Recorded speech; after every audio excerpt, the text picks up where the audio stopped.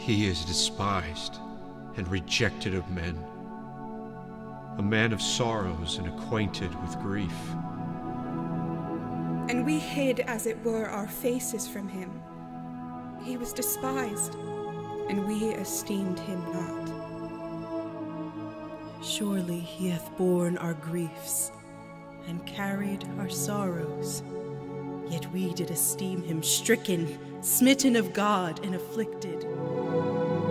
But he was wounded for our transgressions. He was bruised for our iniquities. The chastisement of our peace was upon him, and with his stripes we are healed.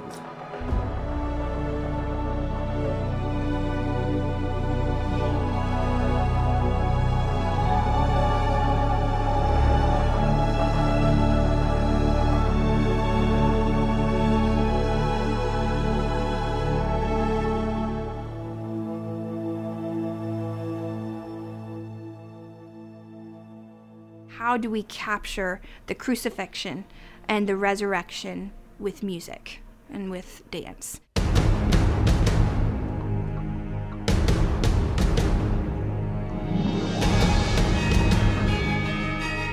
Easter is the culmination of the whole church year. It's the moment where Christ overcomes death through death. It started off with a thought of just we wanted to worship the Lord and celebrate the resurrection. Ashira Adonai is a beautiful, beautiful concept. The term actually means I will sing to the Lord. And I think as we look at the Easter season, is there anything more important to do but to sing to the Lord, to lift up his name?